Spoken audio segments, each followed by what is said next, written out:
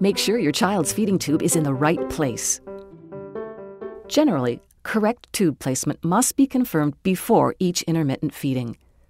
When feeding continuously, placement should be confirmed every 4 to 6 hours, or as directed by your child's healthcare professional. There are several ways to confirm tube placement. Because no one method is foolproof, always use 2 methods each time. We will discuss the 2 most common methods of placement confirmation used by patients at home. It is important to follow any specific instructions provided to you by your child's healthcare professional. You can confirm placement of a gastric tube by checking the fluids drawn out of the stomach. Begin by connecting a clean 30 milliliter syringe to your child's feeding tube. Slowly pull the plunger back until you've withdrawn a small amount of fluid from the stomach. As a visual check, the fluid should look like formula or be mostly clear to slightly yellow. This indicates that the fluid is probably stomach contents and that the tube is in place.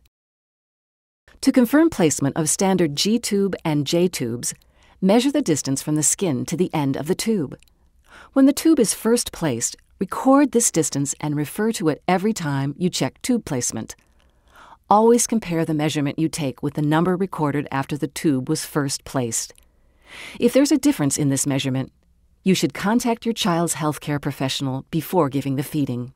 Whichever method you use to confirm tube placement, if the feeding tube is not in the right place, do not feed. Call your child's healthcare professional right away.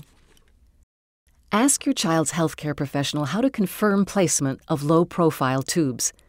Do not use the tube and do not feed if it looks like the tube has come partway out. Call your child's healthcare professional for instructions on how to proceed. It is important to properly position your child while they are receiving their tube feeding.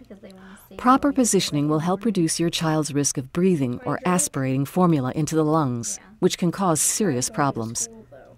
An older child can sit in a chair or high chair, or be propped up on a couch in a half-sitting position, at least a 30-degree angle. If you feed your child in bed, place rolled blankets under the mattress to raise the head of the bed 6 to 8 inches, 30 to 45 degrees. Lay your child on his or her right side.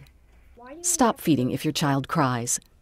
Start again when your child is quiet and calm. Keep your child in a raised position for at least 1 hour after the feeding. Lying flat may cause coughing and/or vomiting. What not to do? Do not give a feeding while your child is lying flat. With an infant, try holding your young child as if you were providing a bottle.